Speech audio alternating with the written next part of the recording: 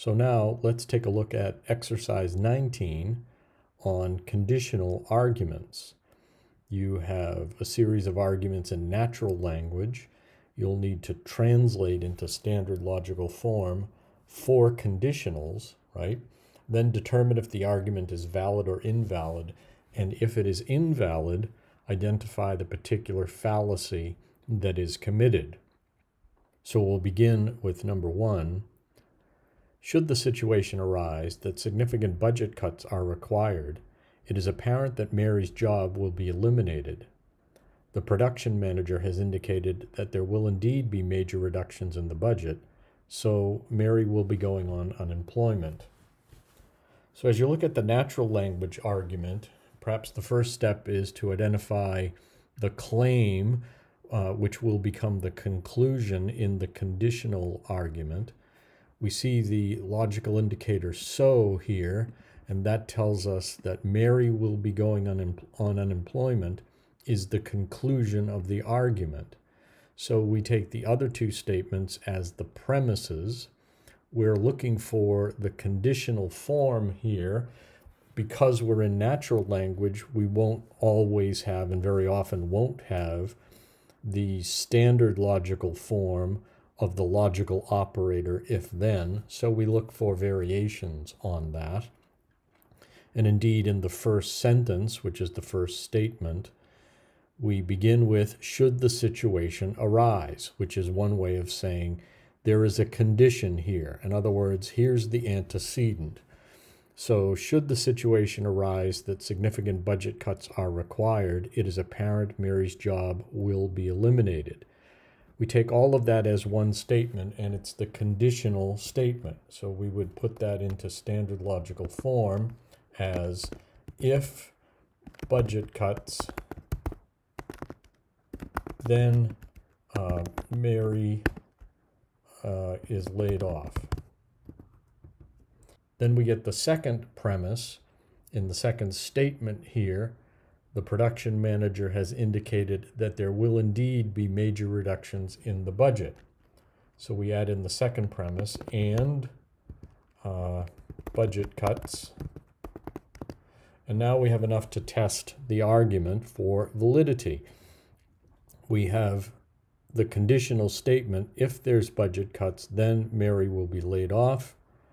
And the second premise, budget cuts. So we look at how the second premise relates to the first premise.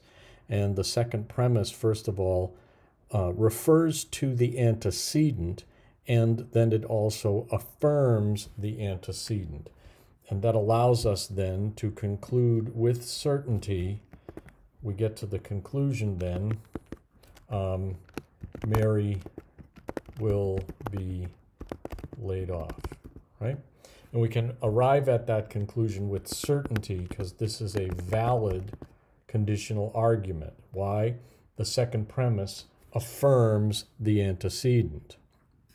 Number 2, the potatoes will never grow unless they are adequately fertilized before the first heavy rain.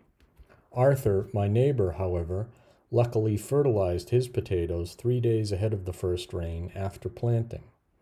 I'm sure he can expect a good crop. So as we read this, again, the first thing we want to do is find the conclusion. You find the conclusion and kind of set it aside because it doesn't help you determine the validity of the argument. And in this case, we look at I'm sure. That tells us here's a concluding speculation, right? A predictive claim, if you will. And that claim is based on the combination of the evidence statements or premises which are articulated elsewhere in the natural language argument. So we'll set this conclusion statement apart and then look at the remainder of the argument. Now we have a conditional statement that's signaled by the word unless. Now remember when we talked about the word unless earlier in the semester, we mentioned that you read unless as a negative condition, that is, as if not. And so we would translate into standard logical form as if the potatoes are not fertilized, then potatoes won't grow. And then our second premise says Arthur fertilized his potatoes. So we say potatoes are fertilized. But you notice that this premise now denies the antecedent. We have a negative antecedent here. Potatoes are not fertilized. So we know what happens if they're not fertilized, but we're never told what happens if they are fertilized. So the second premise, which denies that antecedent, that is, it offers the opposite. It says the antecedent hasn't come about because the antecedent was negative, and the second premise is affirmative. So we have an invalid argument here, and it's invalid because it commits the fallacy of denying the antecedent. Number 3, if anyone carries a beer onto the fraternity property, the fraternity will lose its charter. But the fraternity has put up an electric fence to keep out drinkers, so the fraternity will not lose its charter. So as we look at this argument, again, we want to find the conclusion first. So is the indicator here. Here's the conclusion: fraternity will not lose its charter. So we'll note that, but set it aside. We'll look then for the conditional statement, signaled clearly here by if. If anyone carries a beer onto the fraternity property, then the fraternity will lose its charter. So we'll put that into standard logical form here. If beer on property, then loss of charter. And then we look for the second premise. And the second premise tells us the fraternity has put up an electric fence to keep out beer drinkers. So we would read that as no beer on property. However, as in the previous example, we have denying the antecedent. The antecedent in the conditional statement says if there is beer on the property, then the consequent of loss of the charter will occur. It does not tell us what happens if there's no beer on the property. So we cannot conclude for certain that the fraternity will not lose its charter. We only know what happens when there's beer on the property. We're not told what happens when there's no beer on the property. So we have an invalid argument. Again, the fallacy of denying the antecedent. So we'll go to number 4. Under the condition that students are not informed of their rights before the conduct hearing, the appeals board is obligated to overturn the sanctions against them. But these students clearly were informed before of all their rights, so it is clear the appeals board will not overturn their sanctions.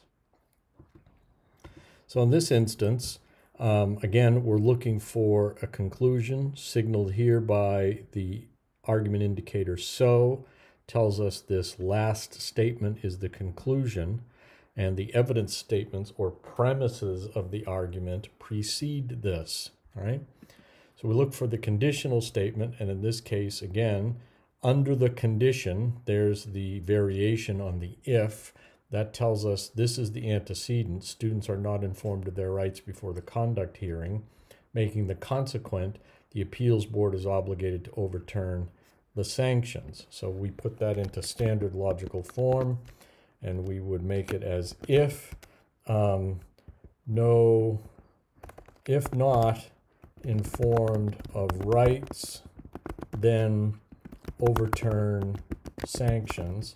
And I'm abbreviating here, but that's perfectly okay to do if it allows you to efficiently deal with the analysis of the argument.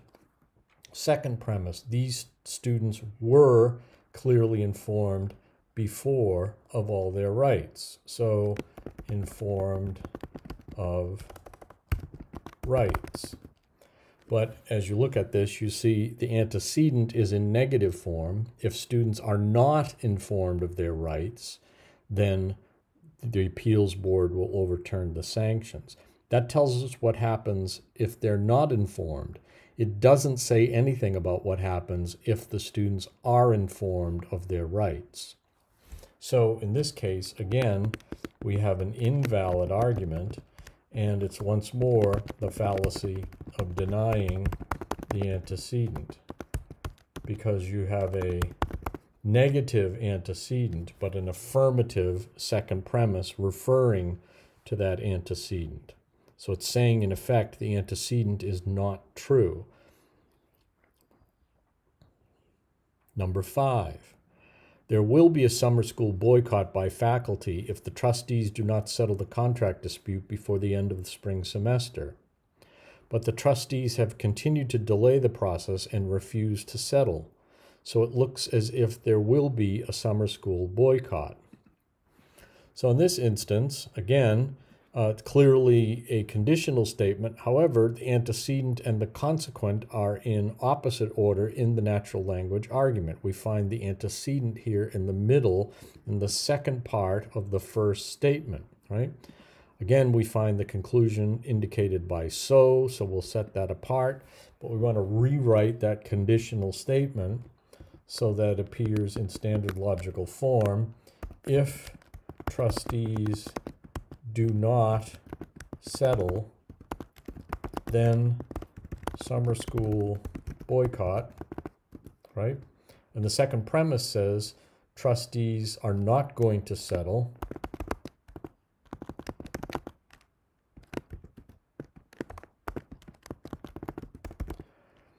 and so we would conclude then that there will be a summer school boycott, and that's what the conclusion tells us in the natural language argument. And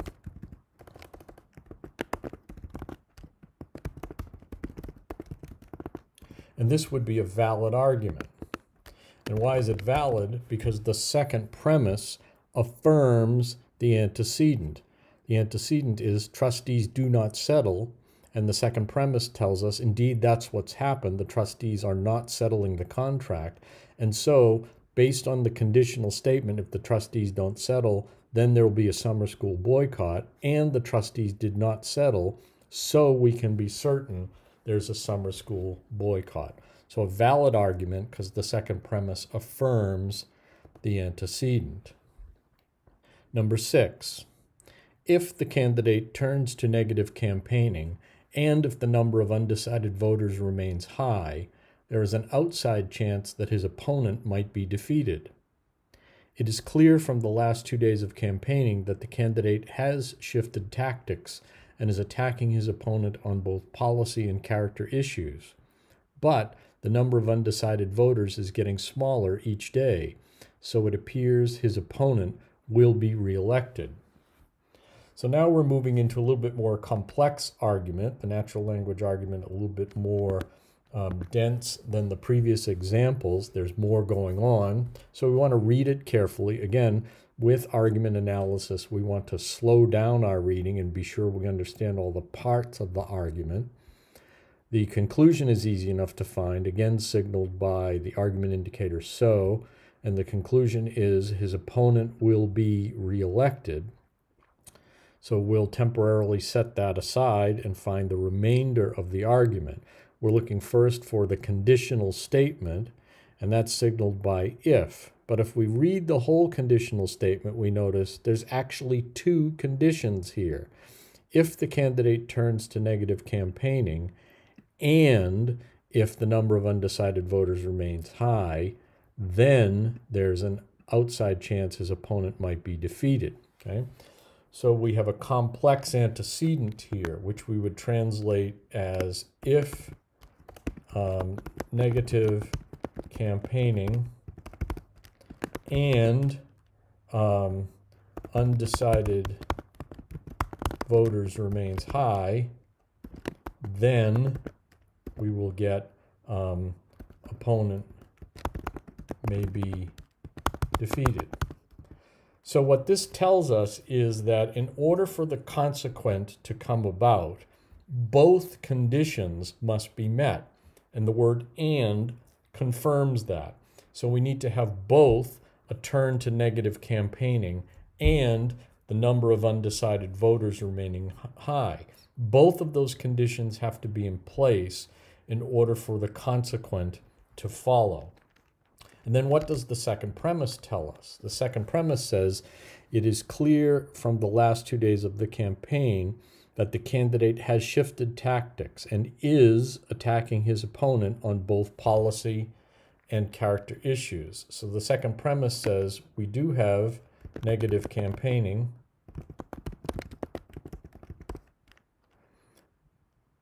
but the next sentence says that but the number of undecided voters is getting smaller each day. Negative campaigning, but not undecided voters remaining high.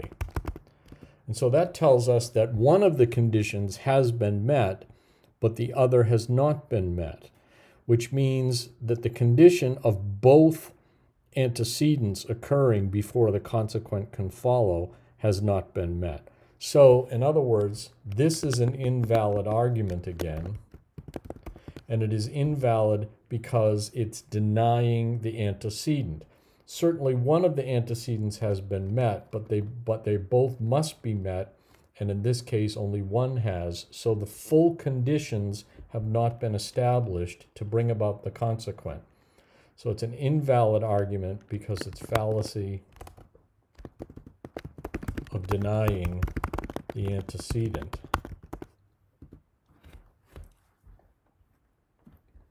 Number 7.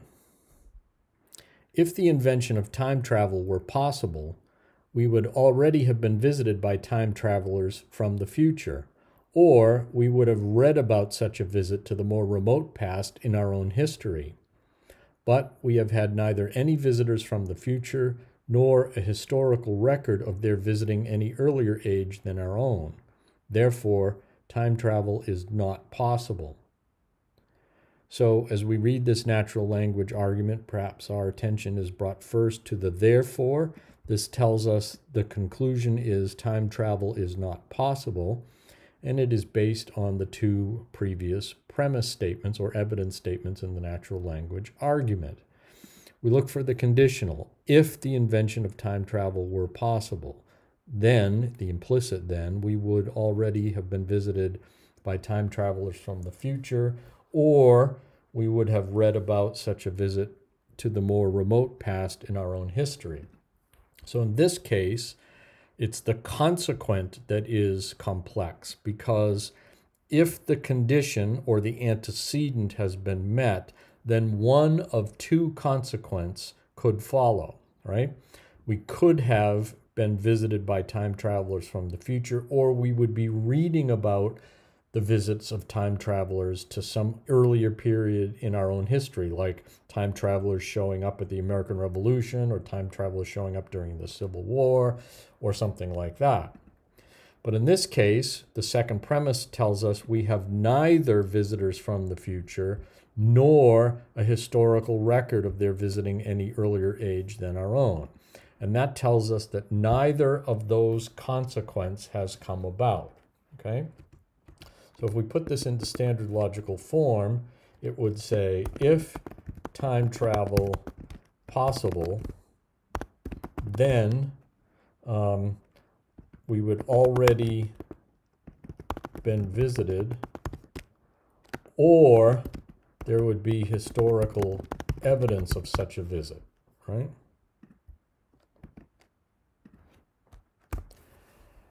And then the second premise says neither of these consequences has happened, right? So we have no visits and no historical evidence of a visit to an earlier age. So this is a valid syllogism, or a valid conditional argument, I should say. It's a valid argument because the second premise denies the consequent. And it allows us to conclude then that time travel is not possible. Okay? And it's a valid argument because this second premise tells us neither of the possible consequents which are articulated in that conditional statement, neither of the consequences has come about, which means the second premise denies the consequent. Number 8, it was clear that if the coach could not find a talented replacement for the player suspended for academic reasons, then the team would lose its key playoff game. And since the papers reported that the team lost in overtime, I conclude that the coach never found that talented replacement. It's time to relax academic standards for athletes. So here we have an argument, and we look for first the conclusion. So we might take this as the conclusion of the natural language argument, but it is not part of the conditional argument. The conditional argument concludes here. I conclude that the coach never found that talented replacement. And then based on the outcome of the conditional argument, the arguer continues to advance a policy claim supported by that conditional argument. But our interest here is only in the conditional argument, so we look for the I conclude the coach never found the talented replacement as the conclusion of that conditional form. So we go back to the rest of the argument and we find the conditional statement. If the coach could not find a talented replacement, then the team would lose its key playoff game. Okay, so we'll translate that into standard form. It's almost there as it is, right? If no replacement, then lose playoff game. And then the second premise tells us the papers reported the team lost in overtime. So loss of playoff game. Now, if we look at that premise, we note it refers to the consequent, right? And it affirms the consequent. It says the consequent has come about. But this is an invalid form of the argument. We cannot conclude with certainty that the loss occurred because the condition was met. It could have occurred for any number of reasons. There may be any number of conditions, in other words, that led to the playoff loss. We don't know what those other conditions are. We only know from this conditional statement that one such condition is no replacement was found. But because there are other possible conditions which might produce the same consequent, we cannot conclude with certainty that the loss occurred, as is the conclusion in the argument here, that because the coach never found a talented replacement. So this is an invalid argument, and it's invalid because it commits the fallacy of affirming a consequent.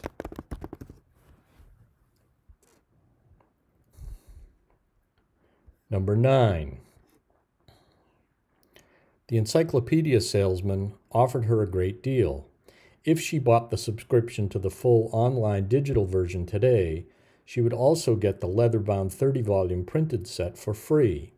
And she has the 30-volume set, so I guess she must have taken the deal for the digital subscription. So as we read this natural language argument, we can easily find the conclusion here indicated by so. I guess she must have taken the deal for the digital subscription is the conclusion of the argument. And then we are in search of the conditional statement.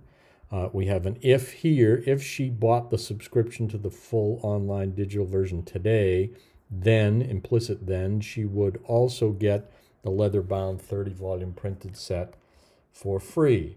So as we translate that into standard conditional form, if purchase digital subscription, then 30-volume set.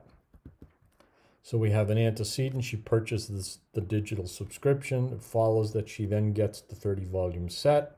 Second premise tells us she has the 30-volume set. But as you look at this, you recognize the second premise here affirms the consequent of the conditional statement. So we have another invalid argument, and it's invalid because it commits the fallacy of affirming the consequent.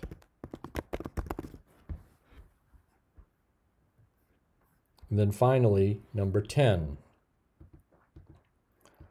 Under the condition that our adversary does not surrender, we would be forced to obliterate his colony. It appears that our adversary will surrender since he has sent a delegation to negotiate terms. It follows then that it will not be necessary to obliterate their colony. So in this case, again, natural language argument, but we're looking for the parts of the argument to figure out the structure of the conditional argument. It follows then, tells us, here's the conclusion, right? It won't be necessary to obliterate their colony. And then we look for the conditional statement. We don't have an if, but we have something close to tell us this is clearly antecedent under the condition. So that's the antecedent. Our adversary does not surrender. And the consequent is we would be forced to obliterate his colony. And then the second premise says it's apparent our adversary will surrender. Our adversary will surrender. And this part of the argument, since he has sent a delegation to negotiate terms, that is evidence in support of the second premise. And the since tells you evidence follows. But what is that evidence doing? It's supporting the claim that the adversary will surrender. In other words, it's supporting the truth of the second premise. So now we have the parts of the argument to translate into standard form. And we can do that as if adversary does not surrender, then obliterate the colony. And the second premise tells us, with the support of the evidence, right, adversary will surrender. However, this is denying the antecedent. We have a negative antecedent. The adversary does not surrender, but the second premise denies that. It says the adversary will surrender. In other words, it tells us that that antecedent did not occur. And so we have an invalid argument, and it is fallacy of denying the antecedent. So there's a review of homework exercise 19 on conditional arguments. When we get molecular arguments on the quiz, you will have a combination of both conditionals and disjunctives together to figure out. You'll first then need to determine whether the arguments are conditional or disjunctive, and then proceed to test their validity. And for the conditionals, you would follow the method that we've demonstrated here. So if you have any questions on conditional arguments or on testing them for validity, please post your questions to the discussion board.